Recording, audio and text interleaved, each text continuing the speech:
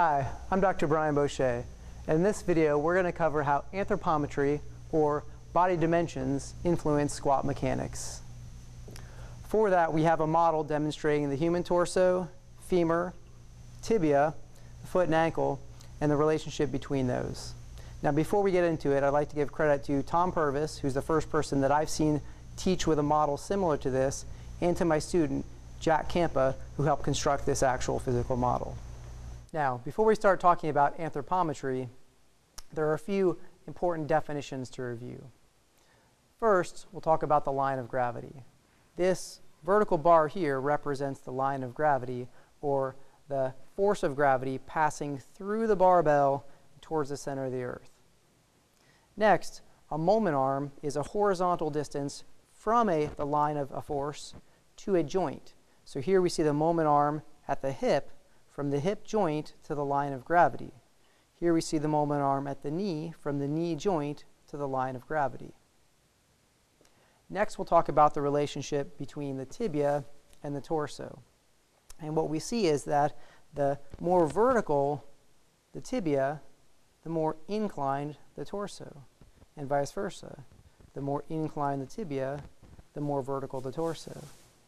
What you'll also see is that the moment arms at the knee and hip change as the tibia becomes more vertical, the knee moment arm decreases, and the hip moment arm increases.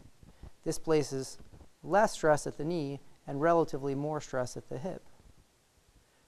With a more inclined tibia, the knee has more stress, and the hip and low back have relatively less stress.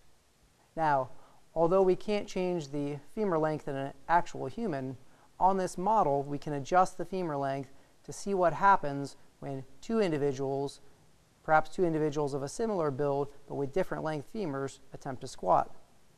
This individual has a relatively shorter femur, and they're in a parallel position in their squat. Okay. If we were to take the same person and give them a longer femur, we would see a few things happen. The hips have pushed up and back. This increases the moment arm at the hip, meaning more torque or more rotational force at the hip. It also, because the hip moved up, means that this individual now has to work harder to get to a below parallel position, often required in strength sports. Now let's take a look at what happens when we adjust the tibia. If I could take someone's tibia and make it longer, we'd see a few things happen. Okay. The knees move forward, increasing the moment arm at the knee. The hips moved down and under, which actually brought the torso more upright. So by having a longer tibia, this individual has a more upright squat. And look what happened to the height of the hips too, dropped below the height of the knee, meaning that it's much easier for this individual to get to a below parallel squat. While we cannot adjust the length of a torso in a real human, we can functionally change the length of the torso by changing the position of the bar on the individual's back. So if an individual is squatting with a higher bar placement, it makes it functionally as if the torso were longer. If I were to take this bolt here, which represents the bar placement, and move it to a lower position on the back, what we'll see, first note the incline of the torso. What we'll see is that now, at a parallel position, so we're going to drop him again to reach a parallel position. At a parallel, thigh parallel position, his torso is more inclined forward. Okay. This matches what we see in the real world, where low bar back squats, the kind typically seen in powerlifting versus Olympic weightlifting, low bar back squats typically have a more inclined, forward inclined torso, and use more of these posterior chain muscles and relatively less stress on the quads. The last thing that this model can help us to understand is what happens when we elevate the heel. So here we see the individual again at approximately a thigh parallel position, okay, heel flat on the ground. I'm going to take the foot segment and change it so that the heel is now elevated. Okay, this is the kind of change we would see if the individual was wearing an Olympic weightlifting shoe with a thick elevated heel. Okay. Now the change that we see going from here to here, the knee moved forward, the hip also moved forward, bringing it closer to the line of gravity. This means relatively more stress at the knee, relatively less stress at the hip. The trunk became more upright, okay, which is beneficial for things like front squats and overhead squats or cleans and snatches. And we also see as there was a change in angle at the knee and here at the hip.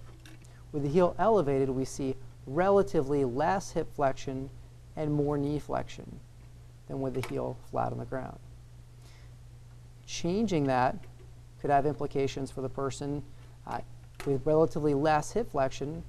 That might be good for somebody, say, with femoral acetabular impingement that isn't comfortable with deep hip flexion.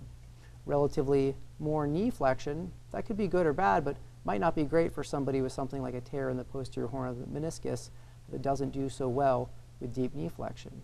So selecting your shoe might be based off the joint angles that you want, might also be based off of whether your sport, something like Olympic weightlifting, requires a very upright torso, or things like back squatting and deadlifting that work just fine with a more inclined torso. So a sport like powerlifting, which traditionally uses a relatively flat, thin shoe. We should also address some limitations of this physical model. Now clearly, human beings are not fixed to a track. When we squat, we can move in all sorts of ways other than straight up and down unless we're squatting on a Smith machine. However, because this vertical line represents the line of gravity, which is now relatively centered in the foot, we do have to stay close to that line of gravity with the weight of the barbell. Otherwise, we'd lose our balance and fall over. If this line of gravity falls outside of the foot, which serves as the base of support, the athlete would lose their balance and miss the lift.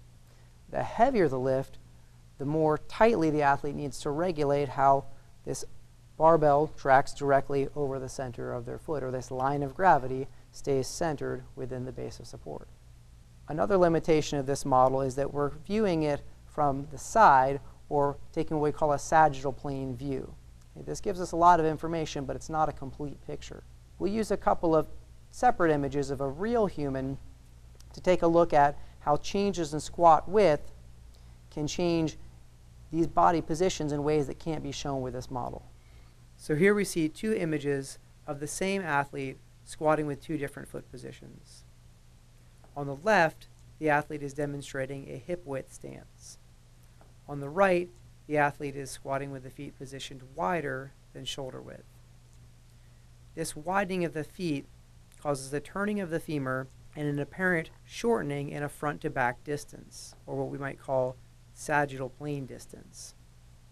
This shortening in the sagittal plane brings the hip closer to the line of gravity that we discussed earlier, and may bring the knee closer to the line of gravity as well, depending on that athlete's mobility.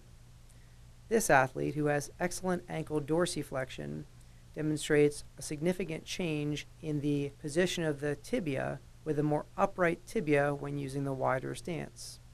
Depending on the athlete's mobility, we'll either see a more upright tibia, a more upright torso, or a combination of the two when squatting with a wider stance.